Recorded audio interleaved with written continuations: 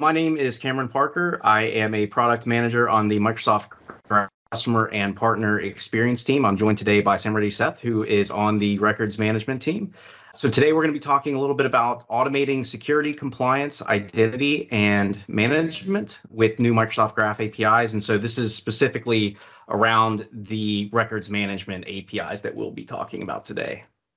All right, so just a little bit of the agenda. So overview of the APIs and their use cases. We'll do a little bit of demos, of course, and talk about licensing and monetization, demo environments and trials, and then kind of end with some links to some resources and things like that. So jumping right into it. So again, included APIs. So I mentioned SCIM earlier, right? So for SCIM automation, we're really talking about three different sets of APIs, records management being the one that we're talking about today, but there is also eDiscovery Premium as well as privacy. And so overview of the records management APIs and their use cases. So essentially these APIs exist to kind of help organizations manage that retention and deletion of data to meet their legal obligations and compliance regulations. And so kind of to quote, data lifecycle management is what helps you keep the data you need and delete what you don't. A couple sample use cases for the APIs that we have available. Again, these are currently in beta. And so right now, what you're looking at in terms of use cases is events-based retention. So, triggering based off of some sort of internal or external event, such as like an employee leaving the company.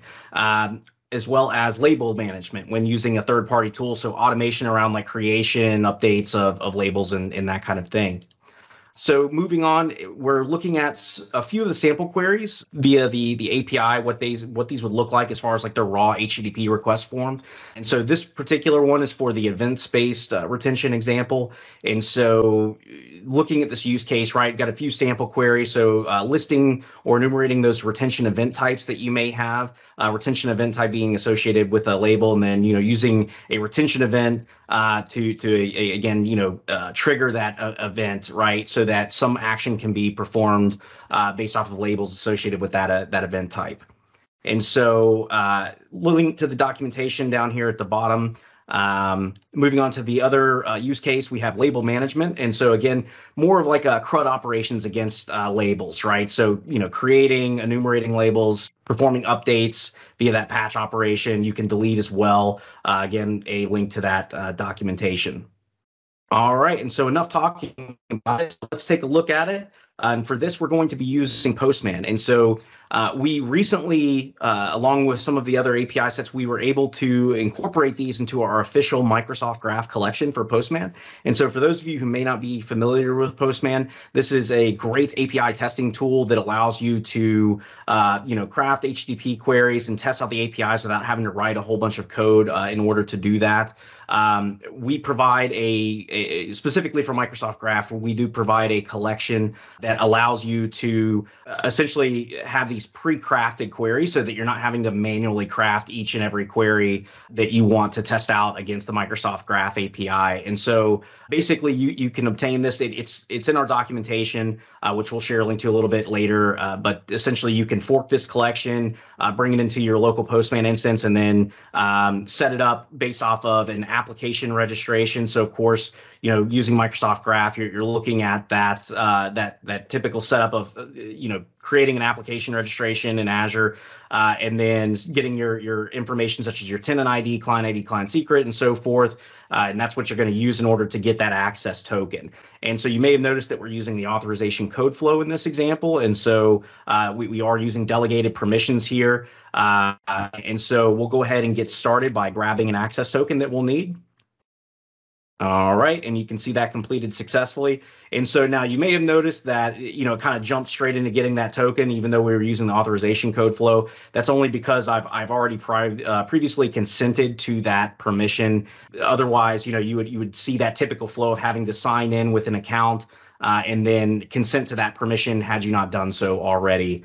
All right, and so with that, as you may have seen just a little bit ago, we have some variables and things like that we'll be using for the demo. So that's under the kind of root collection here and the variables that I have populated.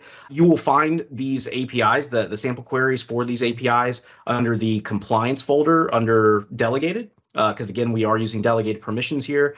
And so compliance folder, records management, and then you can see we have the two kind of use cases we talked a little bit about earlier. And so moving into, we'll go through this label management scenario. And so starting out, so we've already got our token. You can kind of see here how like we've got, just the basic layout of Postman. And so you've got your get call, and then you've got the actual HTTP query here that you would be executing to make that call. And so we'll go ahead and hit send there since we got our token. All right. And so you can see here we got a successful returns information about existing labels. We haven't created one yet, so this is, a label that I had previously created, but we'll go ahead and we'll get one created. So you can see a little bit different here. We're using a post call.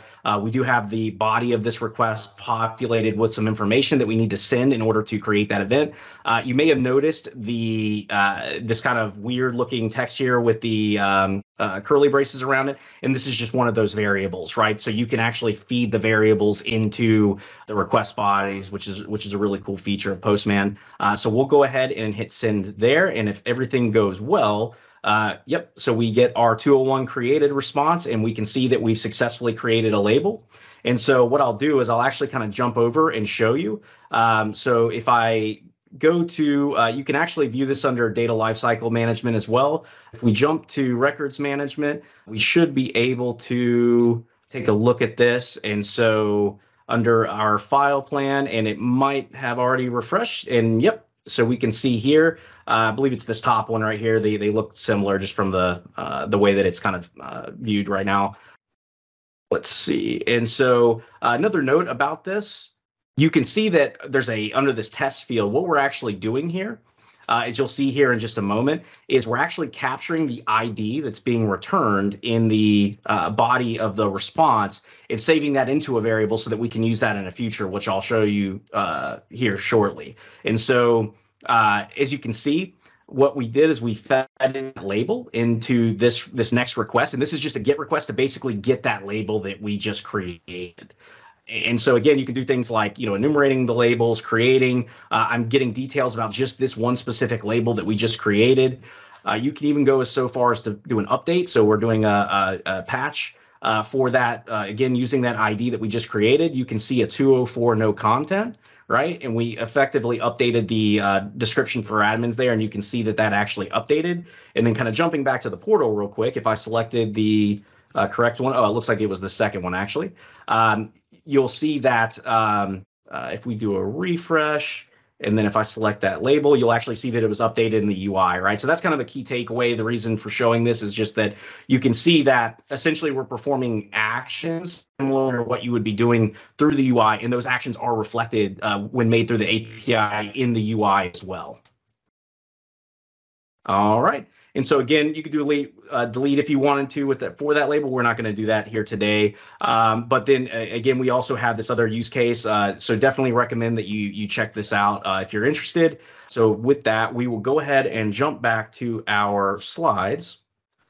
Quick word about licensing and monetization. So some operations require an E3 license, some require an E5. The kind of key takeaway there is the current APIs, they match the feature licensing, right? So the feature associated with that Graph API operation that you're performing. Please do note that the future records management APIs, they may be metered based on consumption. So just wanted to make sure to call that out. You can learn more about licensing at aka.ms /DLM/licensing. Okay, quick word about permissions. So as these APIs require delegated permissions, I did want to make sure to call out that we have this concept of effective permissions with Microsoft Graph, right? And especially in the context of delegated permissions, it's that intersection of not only the Microsoft Graph permission that you've consented to, but also that backend permission, right, associated with essentially the service, right, that you're calling, right? So essentially the records management permissions in this case. So do want to be cognizant of that. And so if you'd like to learn more about the permissions required on the back end, you can check out this link here. All right. And so for demo environments and trials, so we do have a sandbox tenant available via the M365 developer program. Again, it comes with 25 E5 licenses. It is 90 days. However, it does self-renew as long as you keep using that tenant for developer purposes. So you can check that out at aka.ms/M365 dev program. Not really meant for like load testing or anything of that nature. If you do want to do load testing, recommend kind of checking out an actual tenant with additional licenses and so forth. But this is a very useful tool for that. Or I should say for just like kind of basic sandbox testing and that kind of thing. So for the Postman collections, you have aka.ms/GraphPostman. That was the Postman collection that we were going through earlier. So again, if you are interested in taking a look at that, please do check out that link. All right, now on the roadmap, we do have application permissions as well as file plan descriptors. So just wanted to call that out. All right, and then so for some additional resources about this, definitely recommend checking out aka.ms/DLM/API. Learning more about event-based retention that we talked a little bit about earlier. We have a link here for that, and certainly encourage you to leave feedback. That can be done via aka.ms/DLM/feedback. And with that, Fabian, I will turn it back over to you.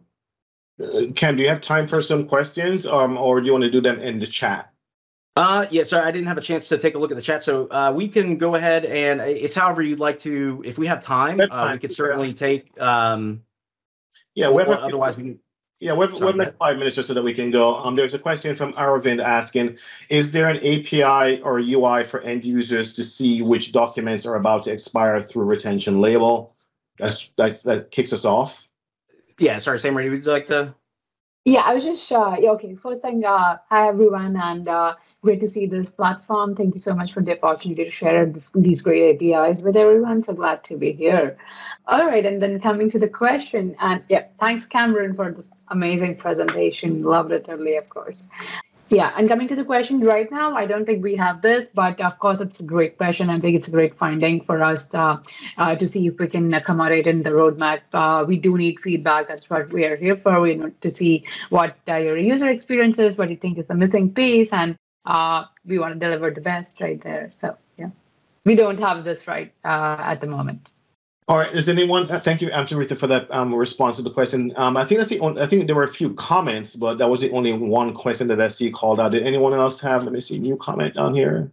Yeah, and so one thing I did want to call out as well, just kind of let me jump back to the slides real quick. So going back to the permissions here, because in the demo, I believe I used the default for the demo. So I did want to call out the specific Microsoft Graph permission that you would be using, kind of in addition to those backend permissions I was referring to.